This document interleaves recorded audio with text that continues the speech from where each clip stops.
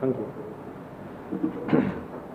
Good morning, Madam Senator, Madam President, and fellow senators, guests, and media personnel present. Even before my maiden presentation, I ask leave of you, Madam President, to extend condolences to the two families, the relatives and lost ones of our first COVID-19 deaths on island. Together with sincere get well wishes to the patients now quarantined and in isolation at designated medical facilities and at home. I also want to extend personal condolences to Senator Thomas on her recent bereavement of her son.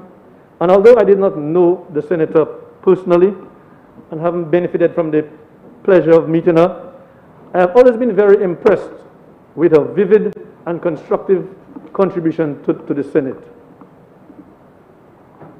Also, Madam President, permit me through your good self to profoundly thank the leadership of our party on this side for affording me the opportunity of serving all the people of our country on this esteemed and well-regarded Senate floor, and investing in my ability to represent them here.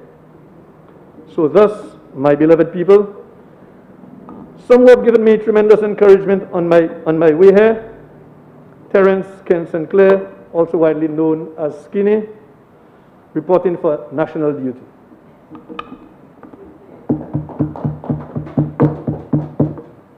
In my stint here in the Senate, Madam President, I intend to always speak the truth.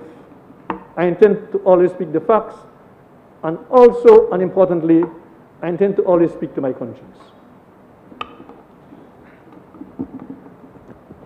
Firstly, Madam President, on the motion to borrow an amount of $3.75 million from the CARICOM Development Fund for implementation of Village Tourism Initiative by enhancing specified infrastructure and supporting small and medium-sized enterprises through funds set aside at the St. Lucia Development Bank.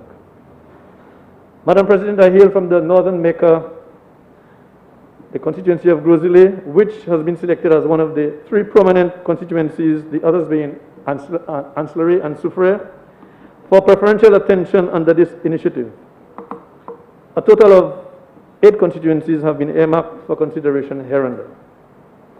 Consequently, I am very well aware of numerous attempts by previous administrations to initiate public-private partnerships to develop the Grozile waterfront. And these dreams have included boardwalk, jetties, groins, wave breakers, restrooms, etc.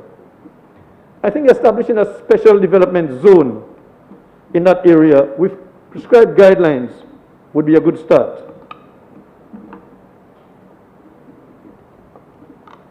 All well and good for the optimism expressed by opposing senator, but Madam President, like my fellow Senator Lisa Jawai so eloquently expressed, how many times do we have to pause and pause again before the movie is filmed?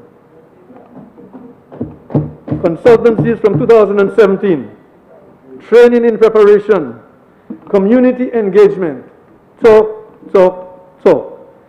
but nothing tangible to show for it.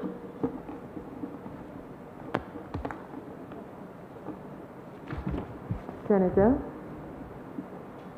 if you wish to remove your mask to speak, feel free. While such a village tourism initiative appears to be well-meaning in an attempt to boost and rev up the engine of the national economic machine, the SLP advocates a sensible and careful approach in ensuring that government-facilitated projects are undertaken in a sustainable manner.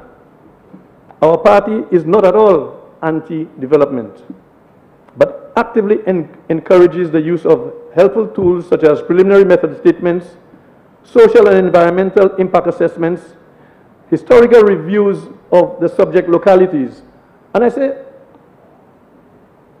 historical reviews because it's documented here that we have a well-established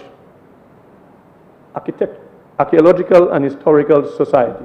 So there's no reason why projects undertaken, the likes of Cabot and special development zones at the foot of the Pitons, shouldn't go through a rigorous process of assessment before they are implemented.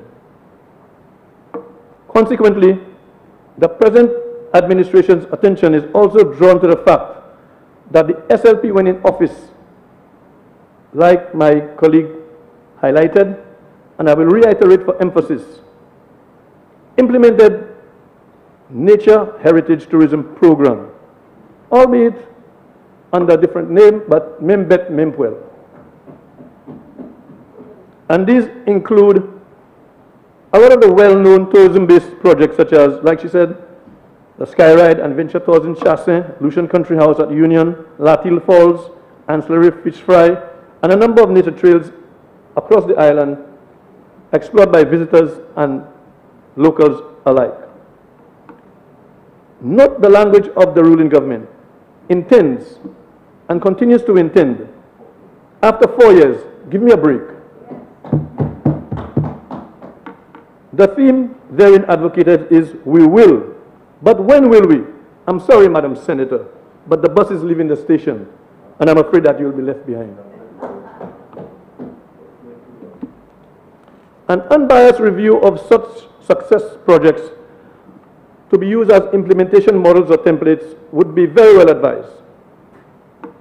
Madam President, in 1997, we must not forget that the SLP came into office and officiated over a transition from essentially what was a banana-based economy to the tourism-driven economy as we know it now, which we all glorify, but we all know where it started. Pity that the leader of the opposition has just stepped out. I would have given him some kudos. In the same breath, Madam President, through you, we would like to deliver some strong words of caution to the implementers of this initiative that we the people will be on the lookout of the bridge of our national ship for Helen, that the herein referenced specified infrastructure and eligible small and business enterprises are realized as conceived.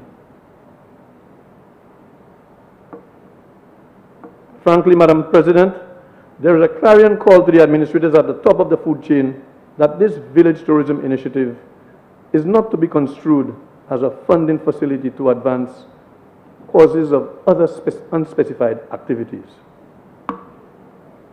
And that genuine tourism enhancement projects are expected to be implemented.